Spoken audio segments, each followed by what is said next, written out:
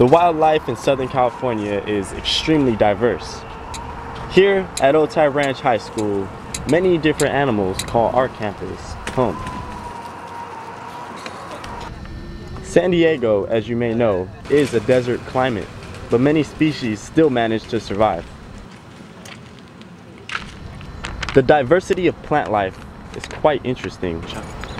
Flowers, bushes, fruit. Go pick it and then show it to the camera.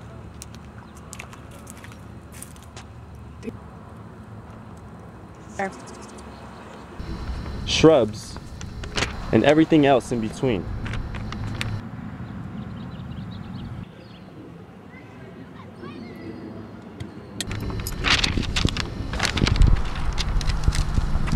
Here we have a bumblebee pollinating a flower, but it's not alone.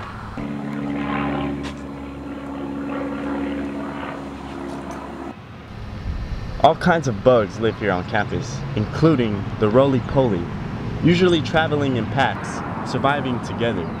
Others aren't so lucky.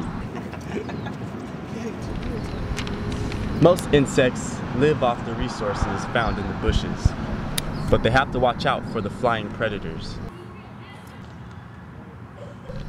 California is home to over 50 species of pigeons and finches.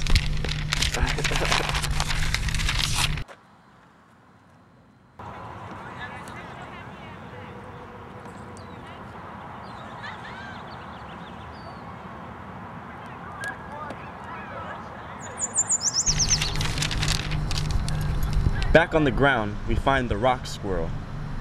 They have their offspring during the spring. Oh, there's another one. Oh, the baby just popped out.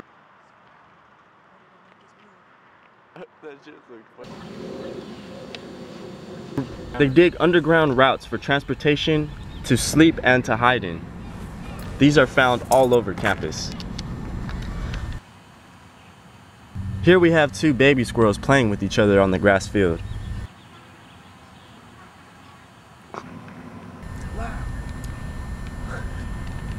The rock squirrel is omnivorous, meaning it feeds on seeds, insects, beans, and fruits. Then we have the desert cottontail rabbit, blending in with the plants.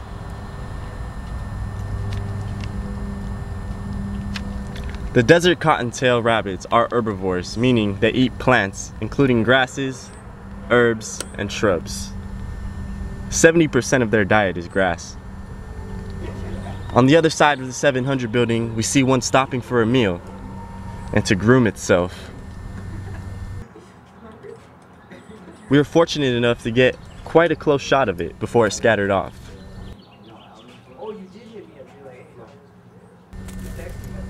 Back in the air, we have an Anna's hummingbird. Here's something you didn't know. Hummingbirds are indigenous to southwestern America. Here we have a group of pigeons, brewer's blackbirds, and bush tits, all feeding off the grass. Birds also mate during the spring. Here we have a shot of two birds. The one on the right is obviously pregnant, possibly their mating partners. But the most dominant species of all is the human, which happens to not be so shy in front of the camera. They seem to all meet up at the same time.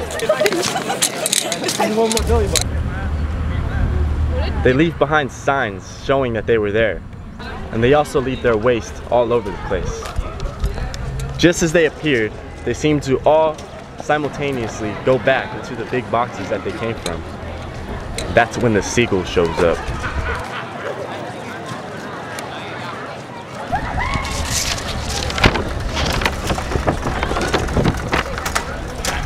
The seagulls feed off the human's waste once they retreat back to where they came from. Seems to be a pattern. The animal kingdom is amazing. Not to mention, we were only mentioning animals found here on campus and only mentioning animals that we happen to find on footage. Next time you guys are in the classroom, just remember, there's a lot more going on outside than you think. I'm Grant Gottlieb, KORtv News.